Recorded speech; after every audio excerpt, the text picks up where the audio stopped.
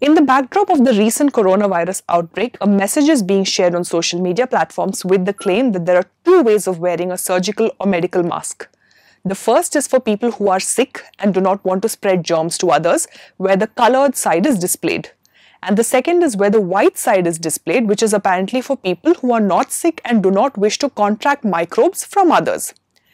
When we looked up the ways of wearing a surgical mask, we could not find any information related to the claims in the post. A document released by the Center for Health Protection states that, in general, the colored side or the side with folds facing downwards of the surgical mask should face outwards with the metallic strip uppermost.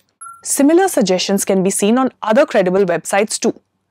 Seeing as the only way to wear a medical mask is with the colored side facing outwards, this post is fake. When you come across a piece of news that seems too ridiculous to be true, don't leave things to doubt. Run searches on Google and Yandex and weigh out the true and false of the situation for yourself by looking at the facts. But first of all, before you hit that forward button, pause.